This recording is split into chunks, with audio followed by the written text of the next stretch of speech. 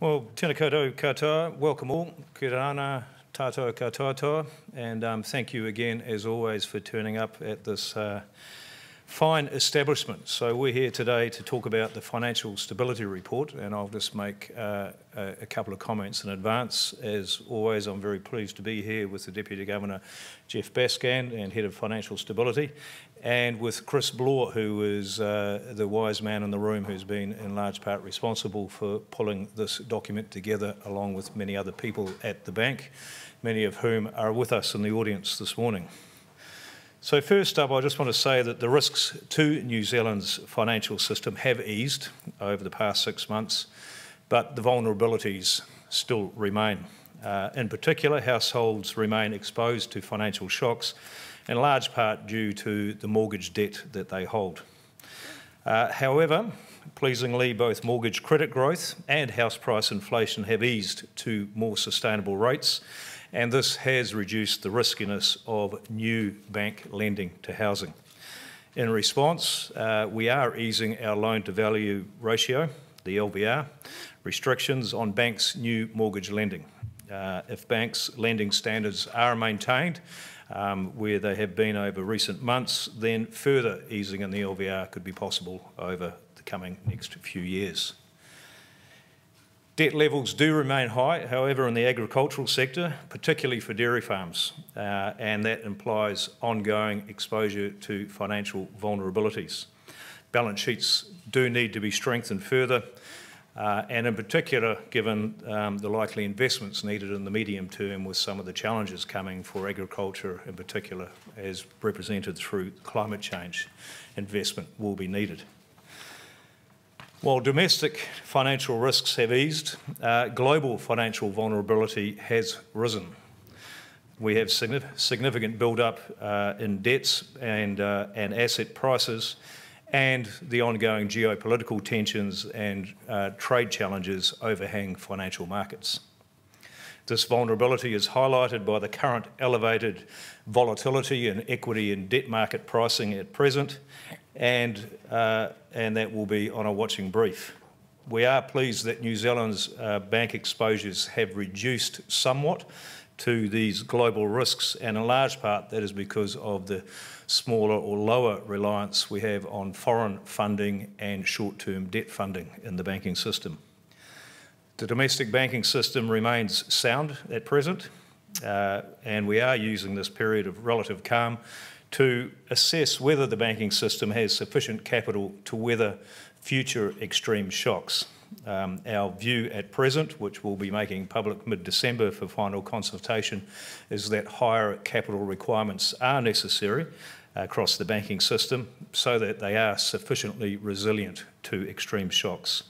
And we expect to have a full consultation over coming months to finalise the capital requirements for the banking system.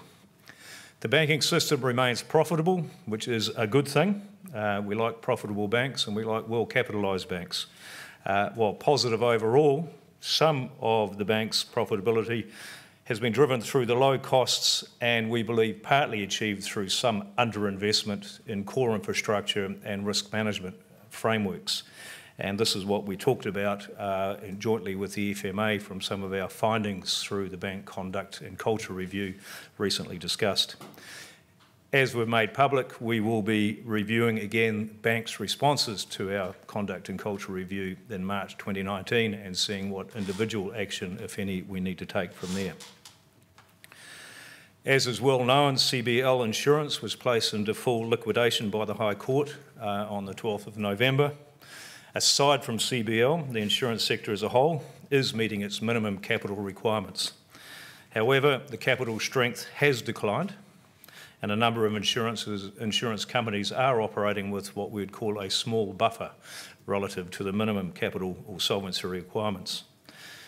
The insurance industry must ensure it has sufficient capital to remain solvent in all business conditions.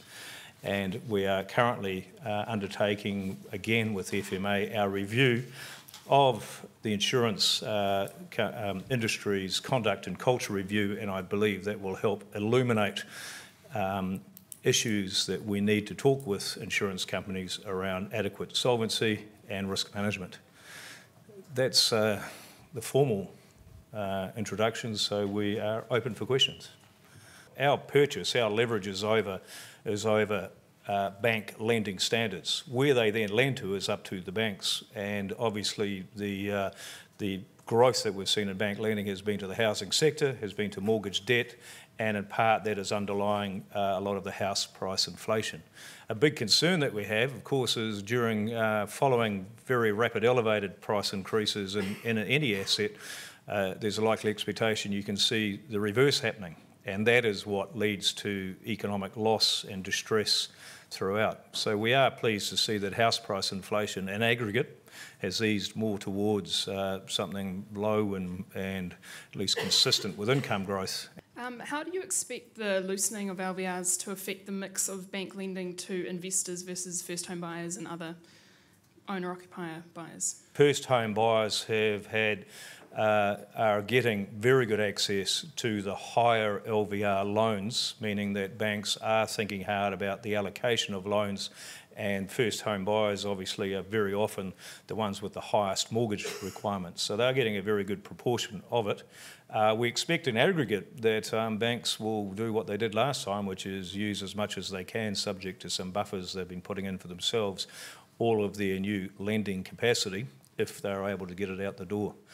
Around the investor side, restrictions, they have come off a little bit, but they remain tight. Yeah, so at the moment, around about 2/3 of high LVR lending is going to first home buyers, and we'd probably expect that will continue as we ease the policy. So at the moment, around about 1/3 of first home buyers are getting high LVR mortgages, and we think that could probably rise to maybe 45% or so with this easing in policy. So there is a significant share of high LVR lending going to that first home buyer segment. What we've been doing is a thorough review on a risk basis for New Zealand around what is the minimum and then what are buffers that make it better for the risk that New Zealand banks face. And so a very specific challenge there. Now, there is no science to this, so we've been calibrating it to where we have sufficient capital, where the banking system is both sound through many economic conditions as well as efficient. So we're finding that optimal, that sweet spot, I would say, and the sweet spot is north of where bank capital has currently been. I think the simplest way of talking about it for New Zealand is if our monetary conditions suddenly dramatically changed based on something that did not originate from New Zealand. And this is what is happening around in some parts of the world at the moment. For example, emerging market countries are finding much higher borrowing costs, tighter financial conditions at the time when they actually want looser conditions, because money is flowing back into the US for some obvious reasons, being higher interest rates in the US as they're starting to tighten, and less obvious reasons, a sense of flight to quality in case something bad happens. And that is probably the number one transmission mechanism for New Zealand. We have a financial shock unrelated to anything happening here. The second parts are the ones we read about more often, which is the direct trade issues and so on and so forth. Personally, I'm less concerned about that. They can be damaging, but they're more slow moving. We can see those happening and businesses will be having to adjust. At the moment, we are one of the least directly affected trading nations to the US-China trade discussions, because a lot of our products are quite frankly quite basic products that aren't going into value-added chains. They're the end either consumed directly or into domestic construction. It's the financial shocks that can lead to the unanticipated, particularly if you've got high leveraged households and farming sectors.